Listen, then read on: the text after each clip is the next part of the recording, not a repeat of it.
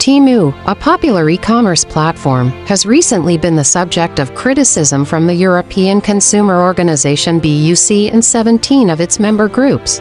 The organizations have accused Temu of violating the rules set out in the Digital Services Act (DSA) and have urged the European Union (EU) to designate the platform as a very large online platform, the VLOP, in order to enforce compliance. The complaint submitted by BEUC alleges that Temu does not provide its users with a safe, predictable, and trustworthy online environment, as required by law. Specifically, the organization has raised concerns about the platform's use of gamification features, which it believes may be misleading or manipulative. Additionally, BEUC has criticized Temu for offering misleading products and for its overall lack of transparency regarding its business operations. This is not the first time that an e-commerce platform has faced criticism from BEUC.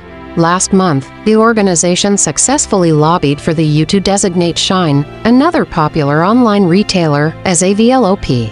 The move allowed the EU to enforce stricter regulations on the platform and to ensure that it was operating in compliance with the DSA.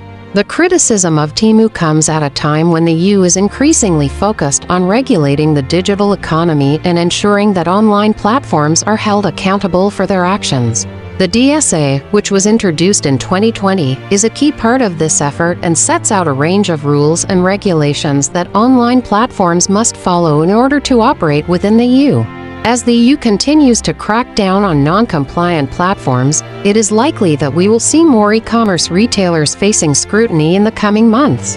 It is therefore essential that these platforms take steps to ensure that they are operating in compliance with the DSA and that they are providing their users with a safe and trustworthy online environment.